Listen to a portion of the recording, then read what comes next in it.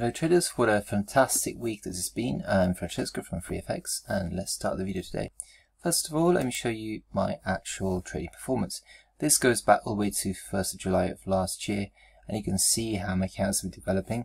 There have been a few dips and the latest one's been like from the 8th of September and that was really just a few days of trying to get through what I was basically thinking was the start of a new trend in the US dollar and also in the Euro USD, but actually turns out it was a bit of a choppy time, so I lost a bit of money there. I put about 20% of my account. This is kind of similar to what happened about halfway through this period when I went from about 90 something grand to about 70 something, just under. So it was a kind of similar move down, but I recovered from that one. Actually came past it eventually here, and I did something similar today. I actually went past this high on the 8th of September. That was my account high then. It was 193 something and today was 193.5 something. Actually managed to go up to 194, so it's that's the latest figure updated. So this is the 100-day simple moving average, and it kind of shows you the relationship between that average and the account P&L. So I'm pretty pleased. The total, including everything like rollover fees, the rollover fees for this in total account to about 1.7k. So all that together, give me an equity increase of 288 point something %. So that's the total profit I made on this account from the start, a year and 3 months. So as you can see, I'm pretty pleased with that. Obviously I need to dig deeper into these figures because there are things that I wouldn't be quite, very happy about, like sort of the volatility, these 2 points here, as I mentioned, in early September, second week of September. So these are things that are not attractive, but obviously the trend is up. There's no doubt that the trend is up. And you can sort of talk about reversion and also standard deviation and sort of how much deviates. So I've managed to calculate the Sharpe ratio of this, for example, and it turns out it's something like 199 as a value, which is it's absolutely fantastic, obviously. Then you got to think about, well, your Sortino ratio, so the downside deviation and the downside risk calculation. And I haven't done that, so obviously there's all that to do, which I still need to get into. But that's something I'm going to talk about another time when I figure it all out and sort of come back with some figures. But essentially, it is a demo account with FXCM. I've been with FXCM since the very start of my trading journey, which was September 2012. So it's been exactly 8 years. And I still use them because, I'm used to the platform and the way it works. It's very simple. I don't have to think about sort of buttons, where they are, etc. So I'm just demoing them now, though. So I actually use Oanda for live trades. And I've not used Oanda since my last round of trading, which ended in, let me think now, August. So I need to wait until January when I've got my next round of capital, which I'm putting together. So Oanda for my live trades when I started again in January, and FXCM has been demo and also live actually in the past. So, and that is the situation now. Now, why is my account actually going up? The other really exciting thing I was going to show you is my CMT. So I finished this whole book, 630 pages plus extra bits, and basically it's a fantastic volume. This is the volume 1. Because it's level 1 exam is coming up in December, so I've got a lot to study and I'm doing all my revision. I've got all the notes here that I'm writing, and I've got all the videos from a provider called Optima, and they're absolutely fantastic. So I can actually show you that, and it's the this one. Okay, so they've got forums, they've got all sorts of stuff that's really handy actually. So that's the actual forum that you can talk about stuff from the training with other people, and there's an actual bit there which is all to do with the CMT level 1 exam, obviously, which you can talk about. So their prep course and kind of questions about that and stuff. And there's also the actual Optima charting, which is actually really useful.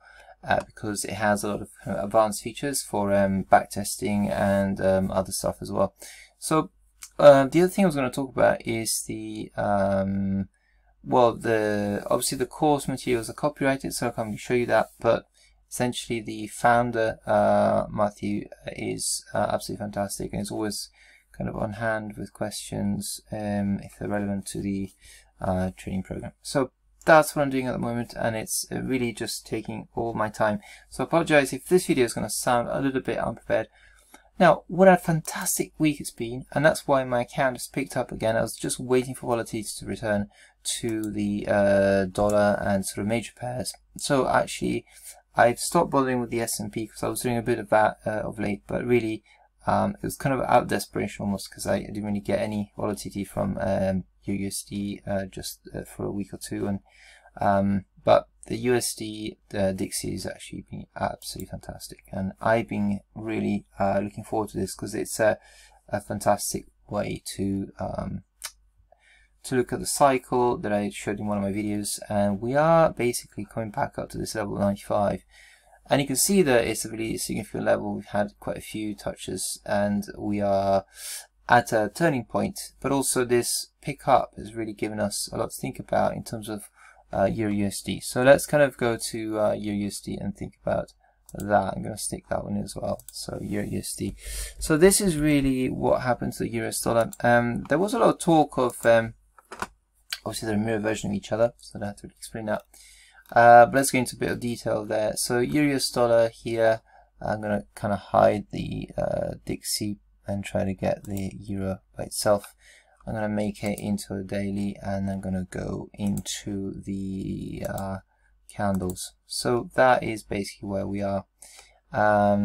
We have this very interesting situation where we were in a way trying to see what would happen with the euro being kind of the darling because of the European Central Bank really pushing for support at this time of the coronavirus. But actually what happened here was that we had this sort of double top, if you like, or a head and shoulders pattern, and head and shoulders being head, left shoulder and right shoulder, and the neckline about this level, let's say 117 something, 117.50.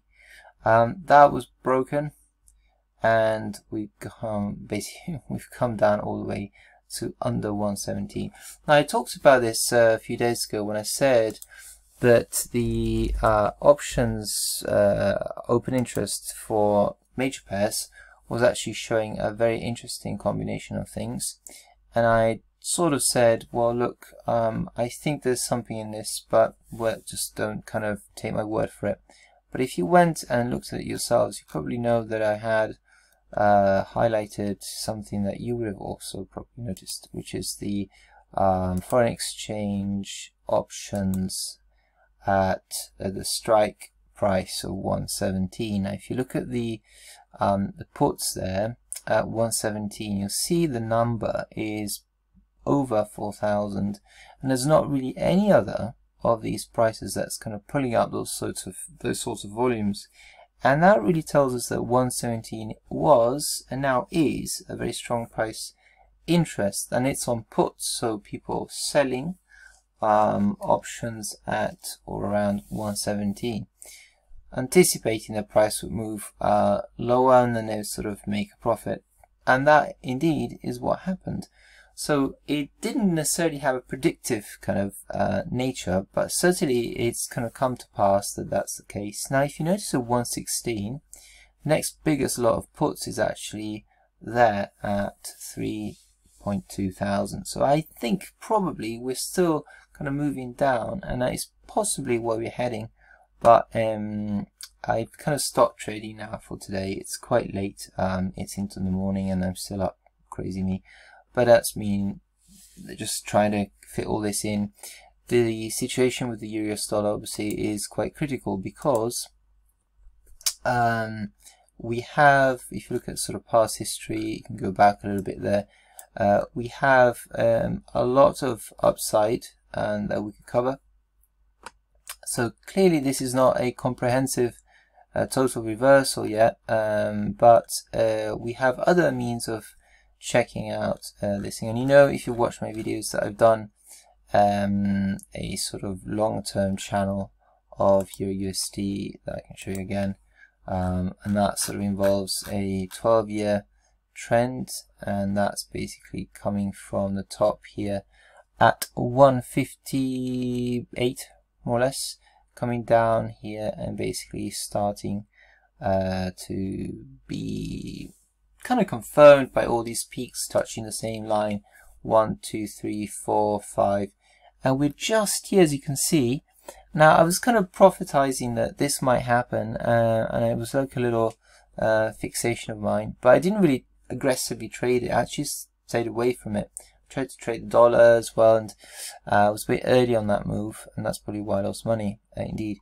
So, but if I actually draw it now again, because I keep changing my saved charts, so I'm sorry if I haven't got that, and make it into a trend line and sort of draw it from there, and sort of do it like that, if you like. That's one, and then I'll do it again because it's not really stuck. Okay, I'll just leave it there. Oops. Okay, this is just behaving oddly, so I'm just going to leave it there.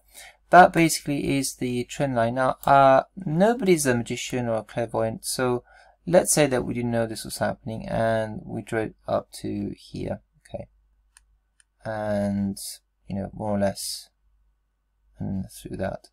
So we kind of expected things to happen at that level anyway, but we weren't too sure that that was going to be the case. I'm just going to make it a bit more clear.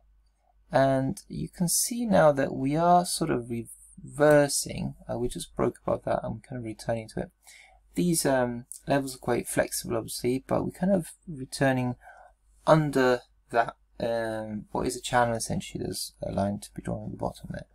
And so the downtrend is confirmed at the moment. Remember, this is a monthly chart, so this is huge candles are being drawn here, and we're returning below that. So the other interesting one is, I'm going to have to do a clean chart for that, but maybe not. Let's do gold, because gold is really the surprise of the day, and several people have commented on this, which is what exactly happened to gold. You saw the huge uptrend, and let's kind of take a look at that. Let's have a look at that. So I'm going to go to that line because it really it's just a bit annoying, really. We had the COVID situation here in March, April, May. See that rising? Now ignore the red line, that's for USD. And then we had this sudden reversal just now. And instead of gold actually picking up to the 2000 level, it just had a sharp reversal. So we're down to the 1864s. Now you remember when I said that the price around 1921.37, it sort of formed, actually you see it better in the daily chart, so I'll just give you that instead. Okay, there it is. And I was saying that it was forming a triangle. And essentially we got stuck around this price here. Let me find it again. It was, I think it was about there. Was it here? Yeah, it was about these levels basically. That was the resistance in March of 2009, I think it was, or March of 2011, 9 years ago, and then that became support now. So there was kind of a bit of a debate as to whether that would, you know, that would basically provide the next surge to the upside. And then this kind of thing started happening where we had these converging lines. So I think you can probably do a triangle in here, trend line tools. Yeah, you can probably do this because you've got these kind of converging lines, etc. But I'm just going to do it by hand. So yeah, I'll just do it by hand. So trend line 1 and 2, just in case you missed this before. 1, and then I'll do another one here. So same one. and you can see what is happening. Essentially, you had two, and this is not just hindsight because it was happening, you know, week after week. You could see these two lines. Imagine that you couldn't see this. You just had that, okay, and then slowly pulling this chart out day after day. So the top bit here starts forming these tops, these kind of lower highs, and the bottom is kind of on a flat line. Yeah, like that. So if you didn't take the wick bottom, so the low, and just did that, you would have essentially a triangle. Like that. Okay.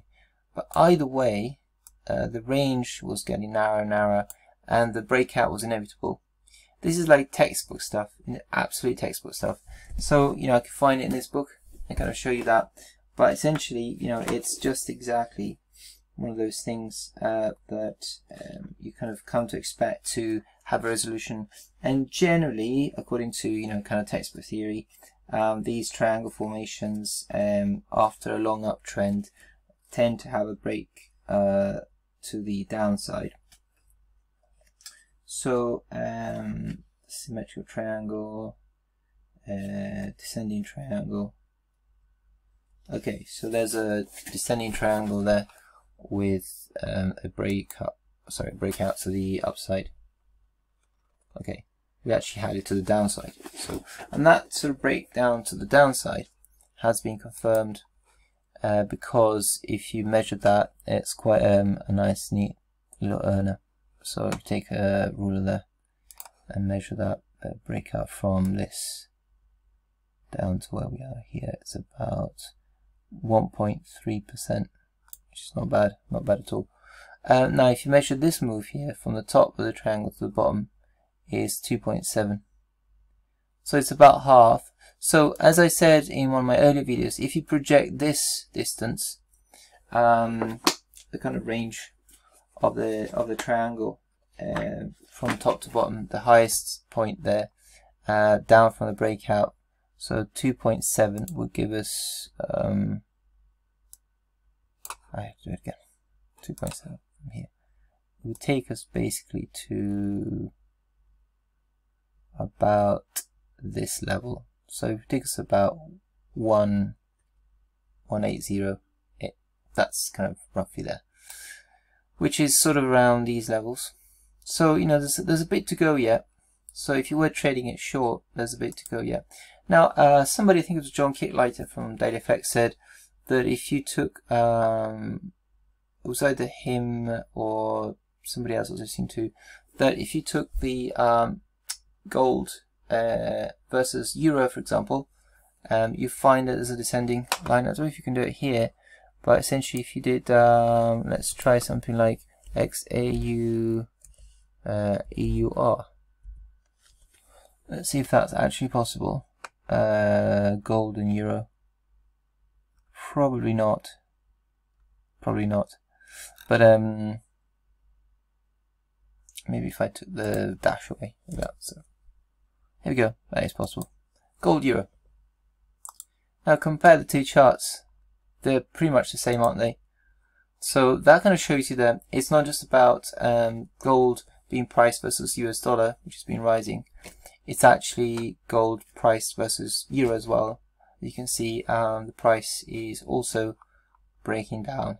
So that kind of confirms that it's not just, so looking at things in a wider context always helps, obviously. So that's basically the end of the video. So I've done a lot of, I didn't trade gold down, I traded the dollar up, and then depending on things, I've been experimenting with things because of like support and resistance tend to go around levels. So for example with the euro, I've done something like taking the euro and going from the break on 117, and that actually happened in the Asian session yesterday, so the night before now, and that was an automated trade. So basically just went through, triggered the trade and finished it. I got myself 4k with that on a short. When people say nothing happens in the Asian session, it's wrong, because a lot of really good things can happen like that. There's no particular Euro news, there's no particular US news, and yet Euro USD does some fantastic stuff. And it's not lack of liquidity, because it doesn't happen between the 10 and 11 period, which is really low. It happened, you know, way after that in a sort of Asian session peak, if you like. But so, you know, that can happen as well. So you don't have to be there, just kind of set your trades. So that's one thing I've been doing, obviously. And the other one I've been doing is checking the mid levels. So say 17, 1650, if there's any resistance there. So I knew whether to trade it down from say 1675 down to 1620, adjust my position size as well for a wider target, or go for something like, at the moment I'm trading something like 1 million to 4 million. Starting to push towards 4 million now, which is 20 to 1 leverage. But obviously I'm nearing the 200,000. So 2 million is just like 10 to 1 leverage. So it's not that big a deal. And with USD it's quite cheap. So, you know, you are pretty well margined for that kind of trade in normal kind of volatility situations. And so with that you can reduce your target, obviously. Your pip value is great. So it really pays to have a bigger account. And that's my conclusion. Reading something on Not the Noobs, the forum that I'm on at the moment, somebody was saying that they're struggling with an account. It was quite a really small account, because every loss obviously has an impact, and you can't really trade like 1 penny or 1 cent kind of position sizes. You know, your broker will restrict you. So if your broker says you got to have a position a minimum of like 1k, and your account is like 10 currency units essentially, that makes it really difficult, obviously. So your leverage would be too high. So this return to volatility has actually helped me a lot. And if you obviously want to think about shorter term moves, as there have been obviously in all this some shorter term moves, and try to decide, for example, if when we're approaching a solid level around number like 1700, 1800, etc. There's a bit of resistance, obviously support at 1700 before it broke, but sort of coming off those levels, and the Dixie as well, coming off its kind of round number levels. I'm using now 20 EMA, so exponential moving average, and also 50 EMA. So when price goes stays within the EMA, if it's below it, then I will continue keeping a short position, or if it crosses below it from above, I will look into going short, and then look at my targets there. That's kind of intraday. And also if I'm thinking of going short, but price breaks above the 20 and then above the 50, then there's the 100 simple moving average and the 200, and those I basically kept as simple moving average indicators, because I use them for the long-term view, the daily view, and I want them to be simple ones rather than exponential, and purely for the reason that I don't need them to be that sort of responsive. I want it to be more about the longer trend, and if they cross with each other or things like that.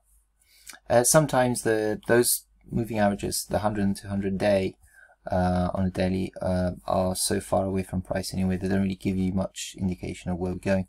With the Dixie, for example, now if you go into the hourly, 4 hourly now, even the 50 is quite far from price, and the 100 is quite, so the dollar's really picked up now. And another one that's coming up tomorrow is the Euro, I'll finish with that, is the Euro Turkish Lira. I'll just bring it up on a separate chart actually, because that's probably going to make it a bit easier to, and what I'll do is I'll just bring it up here, and hopefully they'll let me just bring up the new chart, because this one is so messy now with so much stuff. And that's a really interesting one. Don't know why it's still insisting on this, so let me just kind of bring it up to Euro TRY. because that is the central bank rate decision in Turkey tomorrow. It's expected to hold its rate and not actually hike it.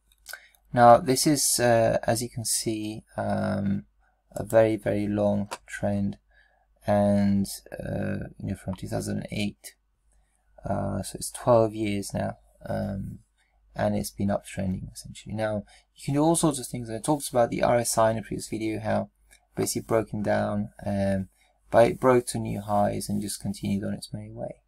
So I've sort of given up trying to predict a top on this pair. I tried it before, and I did sell it here in the crisis of 2018, and it was a good thing to see. Finally, there was a bit of a fair value proposition for this, and then we've gone past that in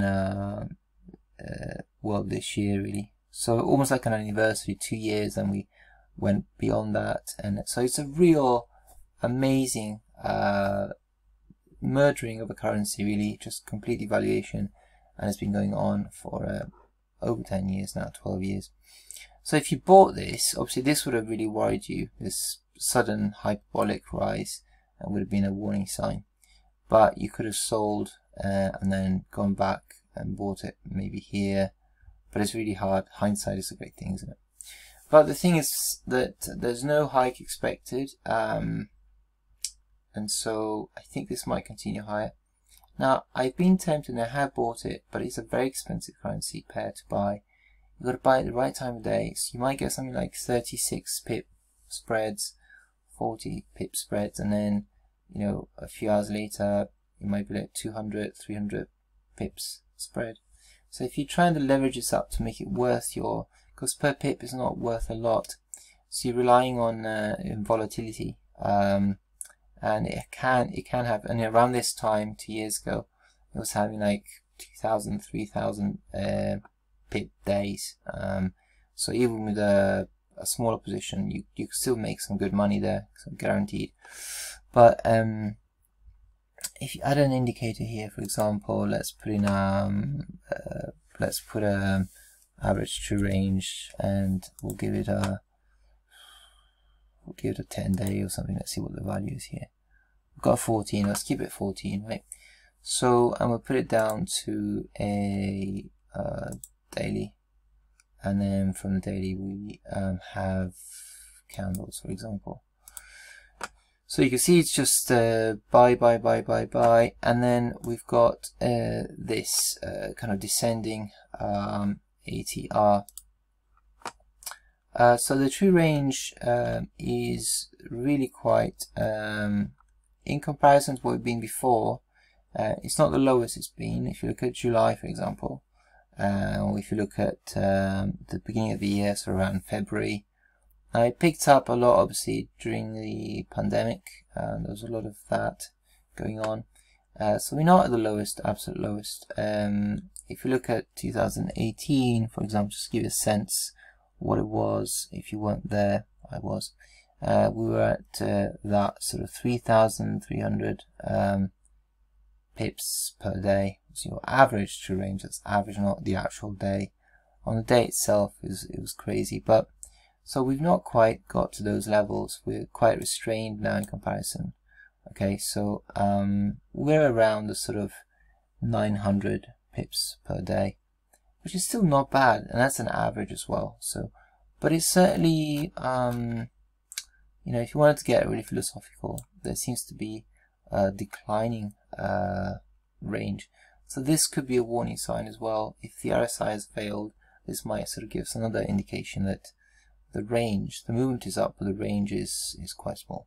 Still, watch tomorrow is going to be on, so it could be some interesting moves here.